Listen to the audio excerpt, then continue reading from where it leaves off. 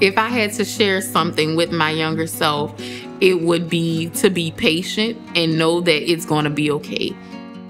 Back in 2012, 2016, when I first was facing these challenges, the fear of the unknown, never having done a dialysis treatment, not knowing what to expect of kidney disease, not knowing all of the changes, the lifestyle changes that I would have to make. So just understanding that with time, things will come, you will understand, you will grow, and you'll be able to process all that is involved in this journey, because it really is, it becomes a journey.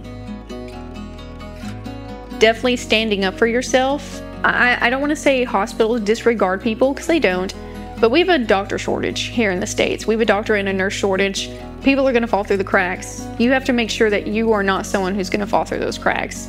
So I would definitely say educate yourself and make sure you know what having your disease means and what your treatment plan is going forward. Whatever issue you have that you're diagnosed with, be your own advocate. Try to have family members that will advocate for you. Strength in numbers. People that care will do what they can to help you. And my wife and family are prime examples of that. They will do whatever they can to make your life better. To me, a good care team is having doctors and nurses and other healthcare staff that are patient-focused. We are dealing with a disease and you are helping us, in the treatment of that.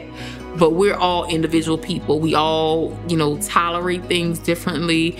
And so having a care team that involves you in the process of your care, I'm the expert on me. You may be the expert on the medicine, on the kidneys, but I'm the expert on me.